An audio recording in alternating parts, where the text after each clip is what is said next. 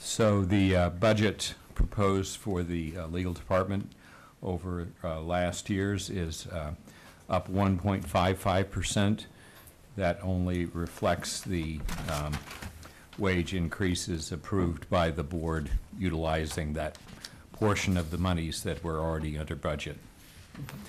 And so provided that we don't have some trials that utilize outside counsel, I'm thinking that the figures I've presented to you here are accurate for 2020. Do you want to talk about the figures? Yes, the figures, there are two portions of the legal department budget. One is the inside portion, which is the first half here, which is run $134,373, and that is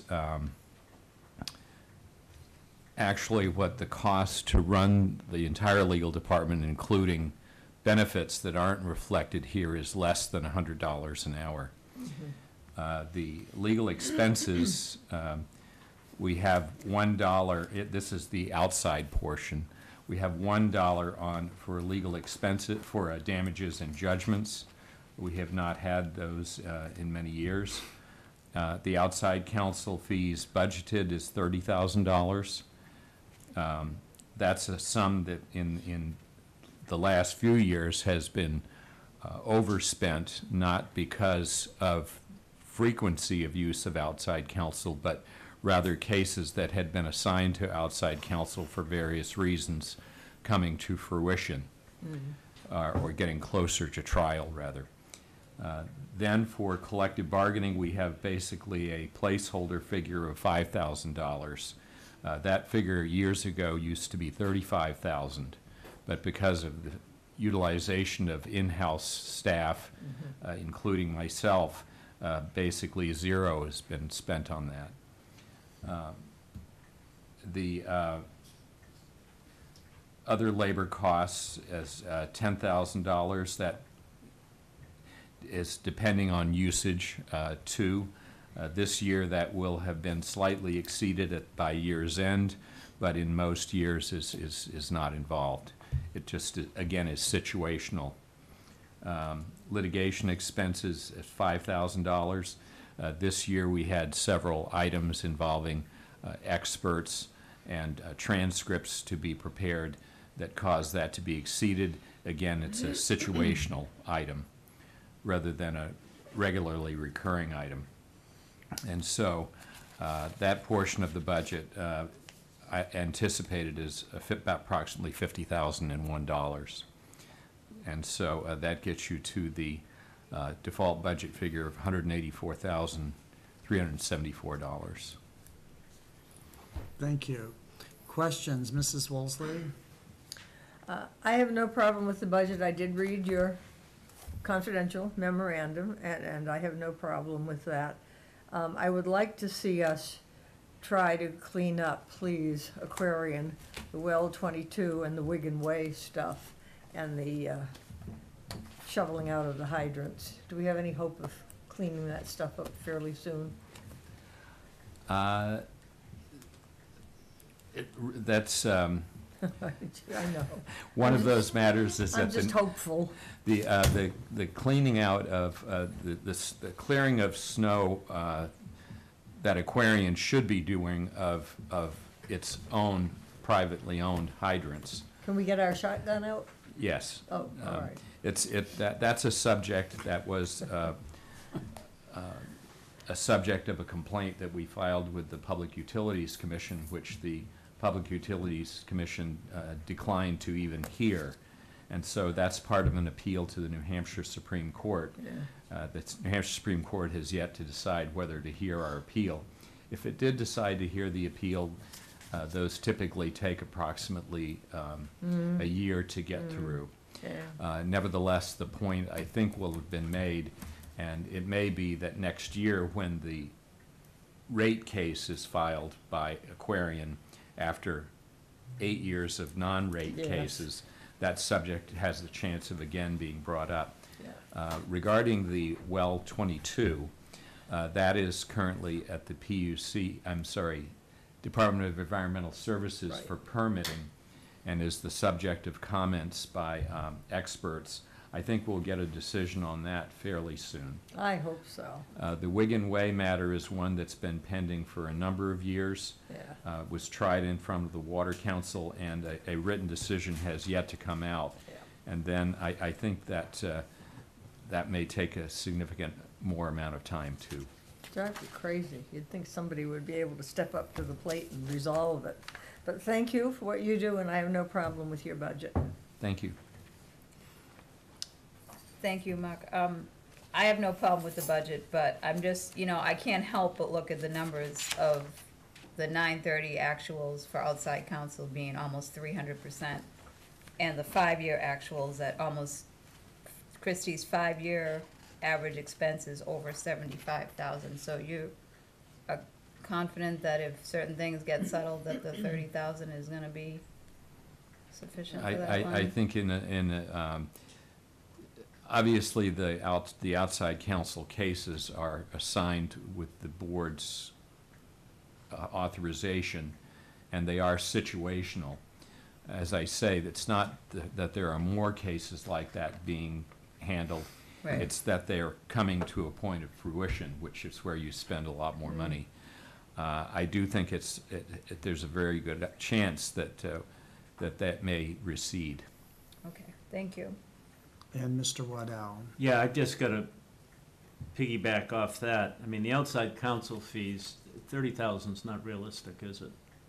Not if you're talking the actual trial of cases.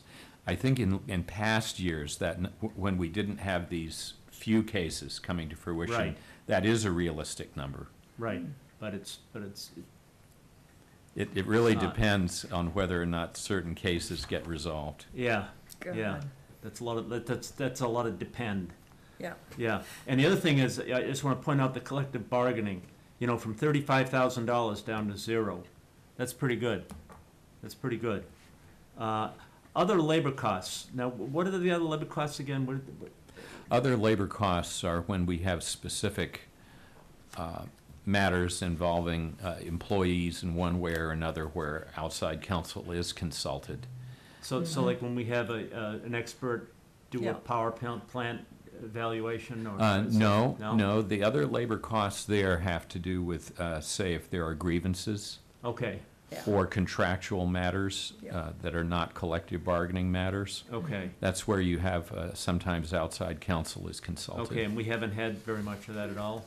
This year we have had some Yeah, approaching, possibly exceeding by the end the 10,000 figure you've got there. okay. And the litigation expenses? Again, that's directly related to the litigations ongoing. Those costs are made up in large part for transcripts of the hearings that we did Yeah. do, Yeah, as well as expert on the well 22. Okay. And damages and judgments, you have that at just a placeholder. Pretty much, So yeah. what happens if we lose? Where's that money come from? Well, judgments obviously have to be paid in some way. Right, And that's against the general fund. That's where that comes out of. okay, okay, In some, for the tax matters, we have an ongoing reserve yeah, to cover those.